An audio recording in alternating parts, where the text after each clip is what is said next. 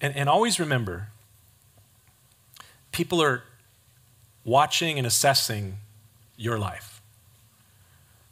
It is relatively easy to be Christian-like and do Christian-like things when you're gathered in a church on Sunday. You might even stand and raise your hands during the song, but there are people in your neighborhood or in your home or in your workplace that are watching how you respond and react to the things that go on around you in your life. And especially those of your own family, especially your own children. Look at verse 18. And he said to Zebah and Zalmunna, Gideon did, what kind of men were they whom you killed in the town of Tabor, which was a Jewish town? They answered and said, as you are, so they were. Each of them resembled the son of a king. They're kind of trying to flatter him by saying, they were just like you, but like the son of a king. They're trying to flatter him because they know that their lives are short here at this point. Then Gideon said, they were my brothers, the sons of my mother. As the Lord lives, if you had let them live, I would not kill you. And he said to, note this, verse 20, to Jether, his firstborn son, rise and kill these two men, Zebah and Zalmunna. But the youth, the young boy, would not draw his sword, for he was afraid because he was still just a kid. And so Zebah and Zalmunna said, rise yourself and kill us, for as a man is, so is his strength. So Gideon arose and killed Zebah and Zalmunna, and he took the crescent ornaments that were around their camels' necks. Be careful when you're pushing in a direction that God is not leading. Be careful when in your heart is vengeance and retribution.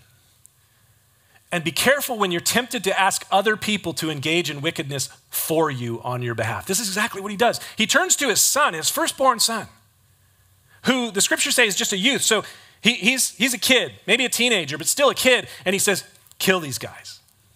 He wants his son to engage in the wickedness of retribution on his behalf. Verse 22, then the men of Israel said to Gideon, rule over us, both you and your son and your grandson also. After the victory against the Midianites, after he had killed Zebah and Zalmunna, the people of Israel, the men of Israel, they come to Gideon and they basically ask him to be their king. We want you to be our king and your sons and your grandsons to rule over us. They're asking him for the first monarchy and the first dynasty of Israel. This won't be the last time this happens. But they come to Gideon and they say, oh man, you are the one. Look at what you did. We want you to be our king. And Gideon, at least with his words, he answers in the right way with his words. But as we're going to see, his actions do not follow his words. They came to him and they said, rule over us, both you and your son and your grandson also, for you have delivered us from the hand of the Midianites. But Gideon said to them, I will not rule over you, nor shall your son my son rule over you. The Lord shall rule over you. At that point, you go, oh yeah, all right, good. Gideon's doing the right thing. But like I said, doing the right thing in word only and not in deed. Because as we follow the story, what we discover is that he didn't really want the responsibility of being king, but he definitely wanted the reward of being king. Then Gideon said to them, I would make a request of you. They come to him, they say, Gideon, we want you and your son and your grandsons to rule over us as king. He says, listen, I'm not your king, God is your king. But, you know, his approval rating was high. He was polling really good in Israel. He says, I don't want to be your king because God's your king, but maybe just one small request of you. Oh, anything you want. Tell us exactly what you want. He says that each of you would give me the earrings from his plunder. Your earrings from the plunder? Yeah. The people of the Midianites, they're from the region that was given to Ishmael. They would wear gold jewelry, including earrings, and in the plunder from the battle, they had taken a whole bunch of gold from the 150,000 people that they had taken down. So he says, please give me the earrings from your plunder.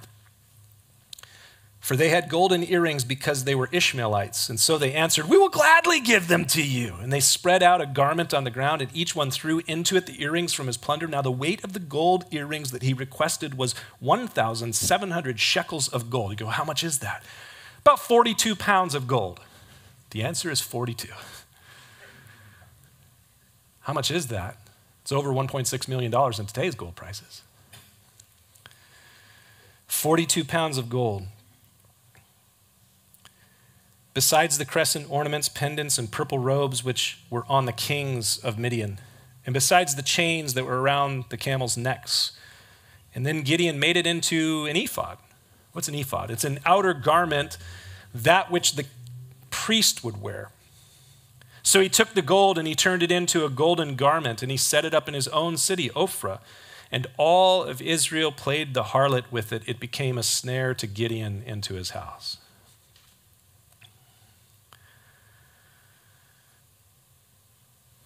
At the beginning of his story, in Judges chapter 6, when he first began to follow God and do what God called him to do, God said, hey, listen, my first task for you is that you do a little bit of cleanup in your own father's house, because his own father had set up an altar to the false god Baal in the main part of his town, Ophrah.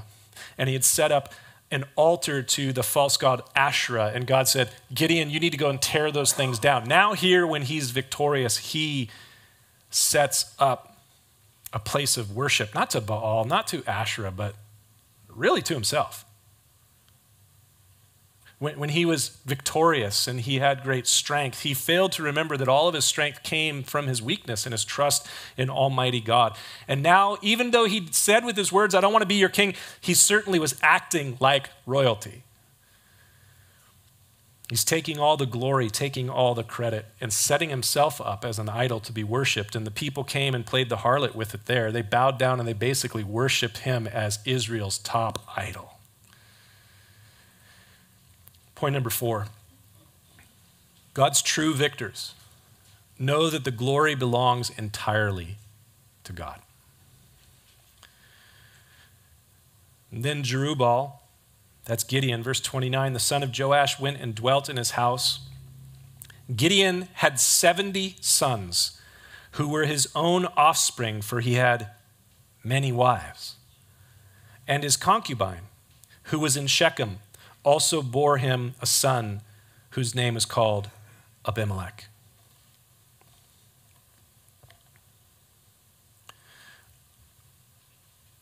Keep that name in your mind for next week, Abimelech.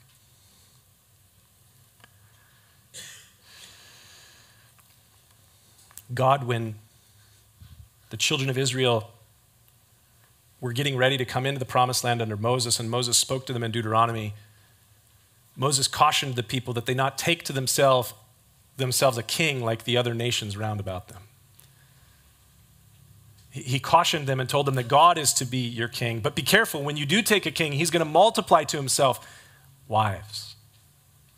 And Gideon here, he said, I don't want to be your king, but what did he do? He took gold from them and set himself up to be glorified and honored, and he took wives like a king. So he wanted all the reward of being the king, but he did not want the responsibility of leading the people as unto the Lord, as the king ought to do if there was going to be a king.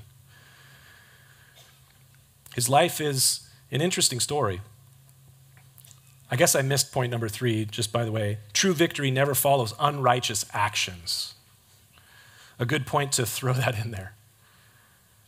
And he was certainly walking in unrighteousness when he did these things. He used his victory as an opportunity for immorality. And ultimately, as we're going to see when we get into chapter 9 next week, he left things for his wicked and bone-hunted son to take over, Abimelech, after he had been an abysmal example to him. In the end, it's all about how you finish and not how you begin.